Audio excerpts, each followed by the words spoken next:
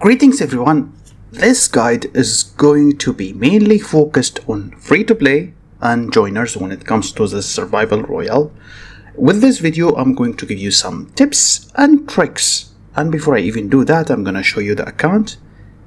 This is an account that has not spent literally for too long, and it literally became a weak joiner. It's Plasma 10 and the behemoth is barely barbell at the moment, but that doesn't matter at all. I can't deny that heroes are going to play a big role, but all of these heroes are completely weak. They're not even completed, with the exception of Oli and Generation 1, and this is basically the only hero that is maxed Generation 1. Basically that's it. The rest is complete garbage, and it doesn't really matter which kind of heroes you are going to use, because the way which I'm going to show you is based on not fighting at all, being a little bit ballsy, because everyone inside this mod is either a noob or freaking scared to do something. Now let's start. You are going to start this mode in the rabbit mode, not stealth, not even normal. The reason is it gives you 150%, and what matters early on is that you upgrade your car as much as possible. This will allow you to have bigger capacity, more rewards, and bigger chance of survival, because you are going to collect a lot of like bandages, healing items, revive items. You don't have to engage on the battle at all. If you see any hospital, if you see any garage, if you see anything, you should leave everything and rush into it, because hospital will have a lot of healing and will upgrade your car instantly, increasing your capacity, which allows you to take more items.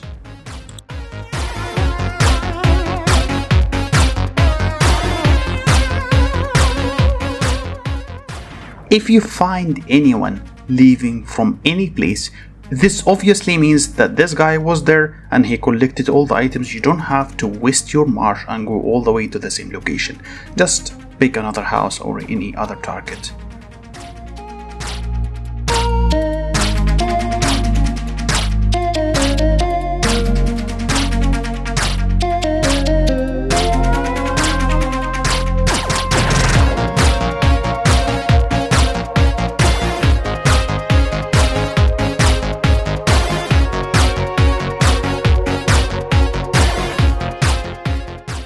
Antidote is one of the most important items. If you ever see antidote, throw any items, it doesn't matter, and just take antidote, because it allows you to survive inside the mist in case you just like screwed up and you did not reach the safe area in time, or there are a lot of battles and you just want to avoid them and just run away into a different building. And even if it has a mist, again, it is really must get item.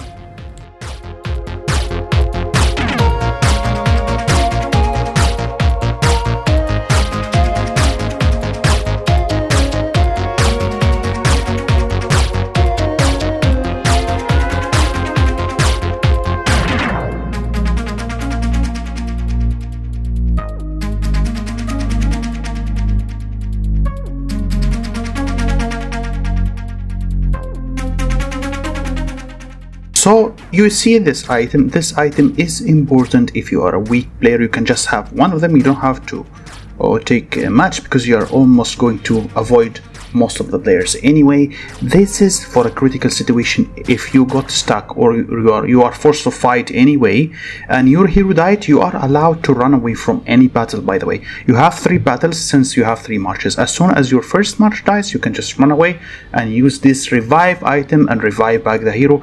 Again, even if the hero has 1 HP, it will still trigger 10 seconds of the battle duration, and during this 10 seconds you are immune, by the way, from mini poison or any other effect, with the exception of rocket.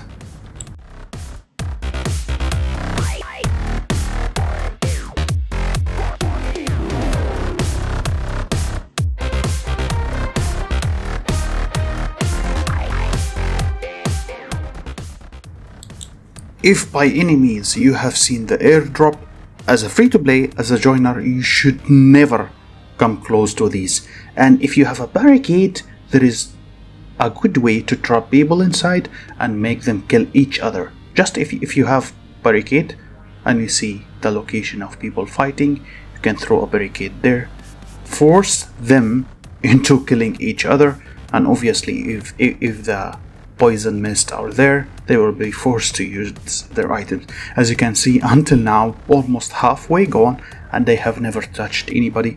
I wasn't engaged on any battle. Even if you got engaged on any battle, even if one of your heroes died, you can just run away.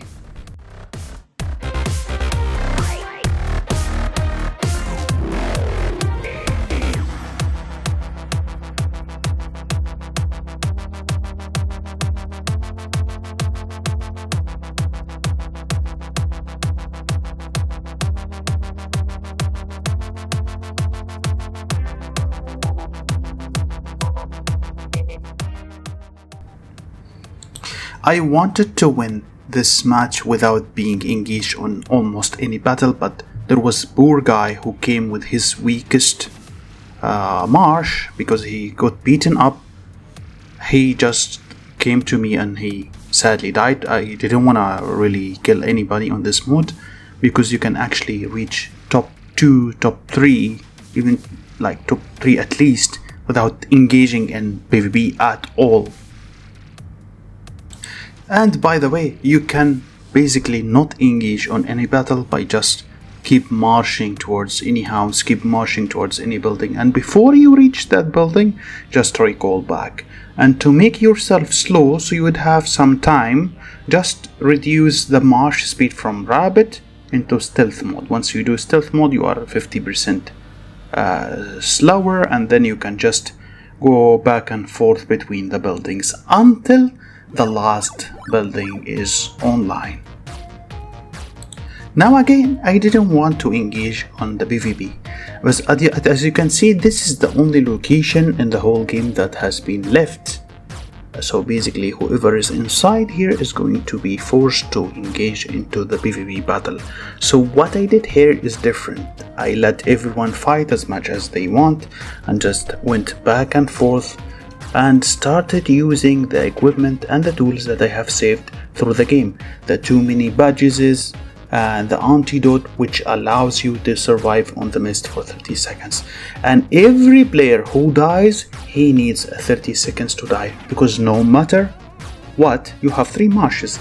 No matter if you are strong or weak, the battle will end in 10 seconds per marsh. You are either dead or you are either a winner.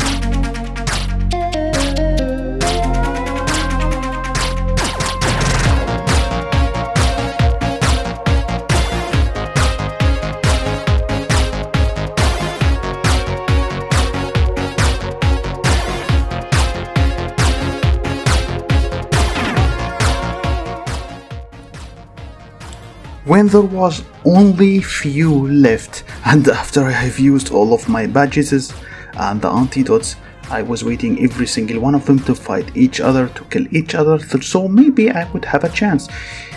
For your information, this account is not super strong. Yes, it is a good joiner, but it's still Plasma 10 generation 1. There is literally nothing else to it, and that's Purple Behemoth 2. It's 10 or 14 million power only. Yeah, it's not a free-to-play, but it's not a strong account either. And as you can see, 90% of my gameplay here was avoiding every single thing until the last. So unlucky, the guy was literally unlucky because they have used everything and there was basically all the cooldowns has been lost. And as you can see, I will make it on the end. This guide does not guarantee you rank 1, but it guarantees you at least top 3 if you follow these advices.